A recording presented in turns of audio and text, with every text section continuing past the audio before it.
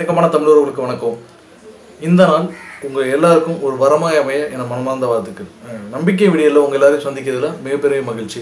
நண்பர்களே, நம்மளோட மனோபாவம் நம்மளோட எதிர்மறை எண்ணங்களை தூக்கி எறிஞ்சிட்டு நேர்மறை எண்ணங்களை என்னைக்கு நம்ம கொண்டு வருமோ அன்னைக்கு நிச்சயமாக நம்ம வாழ்க்கையில் வந்துட்டு வெற்றி பாதை நோக்கி நகர முடியும் அப்படின்றது நிதர்சனமான உண்மை. இப்படி தான் ஒரு அலுவலகத்தில் பணியாற்றுற ஒருத்தர் அவரோட ஆஃபீஸில் இருந்து ரொம்ப லேட்டாக ஒரு 7 மணிக்கு மேலே கிளம்பி வீட்டுக்கு வர்றாரு. வீட்டுக்கு வந்தவர் நேராக வீட்டுக்குள்ளே கூட போகாமல் நேராக ஜிம்முக்குள்ளே போகிறாரு. ஜிம்முக்குள்ளே போன 10 நிமிஷத்தில் திரும்ப வராரு. வரப்போ எதிர்பட்ட அவரோட மனைவிட்டு கூட பேசாமல் நேராக அவரோட ரூமுக்கு போய்ட்டு ட்ரெஸ் சேஞ்ச் பண்ணிட்டு படுத்துடுறாரு.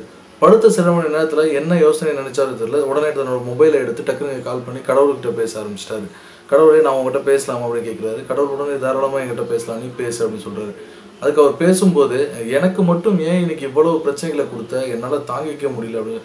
எனக்கு புரியலையப்பா, நீ என்ன நடந்துச்சுன்னு தெளிவாக சொல்லு, நான் என்ன உனக்கு அவ்வளோ பெரிய கஷ்டத்தை கொடுத்துட்டேன்னு கடவுள் கேட்குறாரு. அதுக்கு அவர் சொல்கிறாரு, இன்றைக்கி நான் காலைல எழுந்திரிக்கும் போது லேட்டாக தான் எழுந்திரிச்சேன். எழுந்திரிச்சு குளிச்சுட்டு ஆஃபீஸ்க்கு கிளம்பலான்னு சொல்லிட்டு காரை ஸ்டார்ட் பண்ணும்போது கார் ஸ்டார்ட் ஆகலை. அதுக்கப்புறம் ஆஃபீஸ்க்கு போனால் ரொம்ப லேட் ஆகிடுச்சு. லேட் ஆனதுனால வேலை ரொம்ப கூடிருச்சு. என்னால் வேலை செய்ய முடியாத அளவுக்கு அங்கே அதிகமாக வேலை இருந்துச்சு. அதுக்கப்புறம் லஞ்சுக்காக வெயிட் பண்ணிட்டு இருந்தேன். ரெகுலராக கொண்டு வர ஆள் லஞ்சு கொண்டு வரவே இல்லை. ரொம்ப நேரம் வெயிட் பண்ணி பார்த்துட்டு கடைசியாக வேறு வழி இல்லாமல் வெளிலேருந்து வாங்கி சாப்பிட்டேன். அதுக்கப்புறம் வீட்டிலேருந்து ஆஃபீஸ்லேருந்து திரும்ப வீட்டுக்கு கிளம்பலான்னு சொல்லிட்டு கிளம்பும் போது காரில் வர வழியில் மொபைலுக்கு ஒரு கால் வந்துச்சு. உடனே பேட்டரி டெட் ஆகிடுச்சு. அதோட பேசவும் முடியல. அங்கேருந்து நேராக வந்துட்டு இதெல்லாம் பிரச்சனைலாம் நடந்துச்சு, இனியாவது போய் நம்ம ஜிம்மில் ஜஸ்ட் ரிலாக்ஸ் பண்ணணும்னு சொல்லிட்டு என்னோடய ஃபுட் மசாஜர் யூஸ் பண்ண போனேன். அப்போ ஃபுட் மசாஜரும் ரிப்பேர் ஆகிடுச்சு. இந்த மாதிரி தொடர்ச்சியாக எனக்கு இந்த மாதிரி பல பிரச்சனைகளை கொடுக்குறே கிடையாது. என்னால் மட்டும் எப்படி தாங்கிக்க முடியும், எனக்கு மட்டும் ஏன் எப்படி செய்கிற அப்படின்னு சொல்லி கேட்டுறேன். இதையெல்லாம் கேட்டுட்டு இருந்த கடவுள் சத்தமாக சிரிக்க ஆரம்பிச்சிட்டாரு. நான் உனக்கு இதெல்லாம் கொடுத்ததுக்கான காரணத்தை நீ தெரிஞ்சுக்கணும், அப்படி தானே? எப்போவுமே ஒரு நிகழ்வோட எதிர்பக்கத்தையும் பாரு, அப்போ தான் உனக்கு வந்துட்டு நல்லது நடக்குதா கெட்டது நடக்குதான்னு தெரியும். எப்போவுமே எதிர்மறையான எண்ணங்களோட ஒரு விஷயத்தை அணுகும்போது அதுலேருந்து நீ எந்த விஷயத்தையும் கற்றுக்க முடியாது, எந்த விஷயமும் உனக்கு நல்லதாக தெரியாது. இப்போ சொல்கிறேன், இந்த நடந்த பிரச்சனைகள்லாம் என்ன காரணம்னு கேட்டுக்கோ அப்படின்னு சொல்கிறாரு.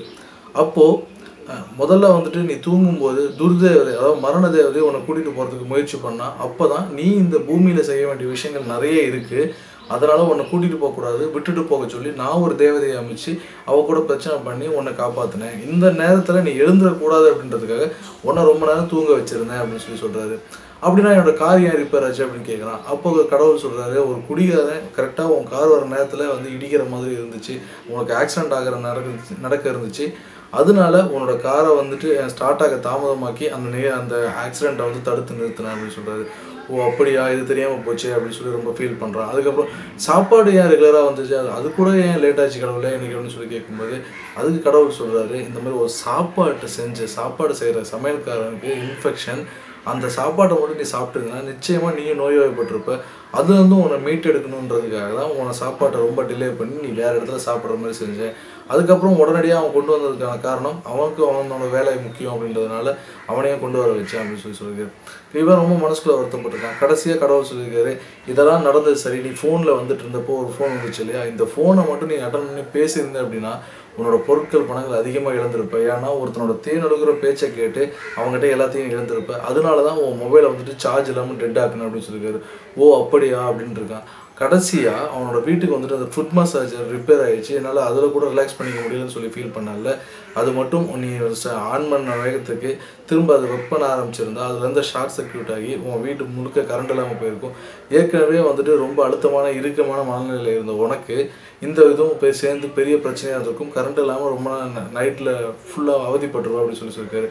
உடனே இந்த வேலையாட் சொல்லியிருக்கேன், அதாவது இந்த மேனேஜர், பெரிய கம்பெனியில் மேனேஜர், கடவுளே இதெல்லாம் எனக்கு தெரியாமல் போச்சு, மன்னிச்சிருங்க, இவ்வளோ நாள் நான் எனக்கு மட்டும்தான் இந்த மாதிரி நடந்துகிட்ருக்கு, நீங்கள் எனக்கு மட்டும் தான் அப்படிலாம் பண்ணிட்டுருக்கீங்கன்னு நினச்சேன், என்னை தயவு செஞ்சு மன்னிச்சிருங்க அப்படின்னு சொல்லும்போது கடவுள் திருப்பி சொல்கிறாரு, மன்னிப்பெல்லாம் ஒன்றும் தேவையில்லை, எந்த ஒரு விஷயத்தையும் எதிர்மறையோடு பார்க்காத, நேர்மறை எண்ணங்களோட நோக்கு, அப்போது உனக்கு நிறைய விஷயங்கள் வந்து நல்லதாக தெரிய வரும். இந்த எதிர்மறை எண்ணங்களை தூக்கி எறிஞ்சிட்டு நேர்மறை எண்ணங்களோட இருந்த அப்படின்னா வாழ்க்கையில் நிச்சயமாக வெற்றி பெற முடியும், கடவுள் அப்படி சொல்கிறாரு. சொன்னதுக்கப்புறம் டக்குன்னு அவன் தோளில் யாரோ கையை வைக்கிற மாதிரி இருக்குது. டக்குன்னு விழிச்சு பார்க்குறான். ஏன்னா அவன் தூங்கிட்டு இருந்து கனவு கண்டுட்டு இருந்தான்.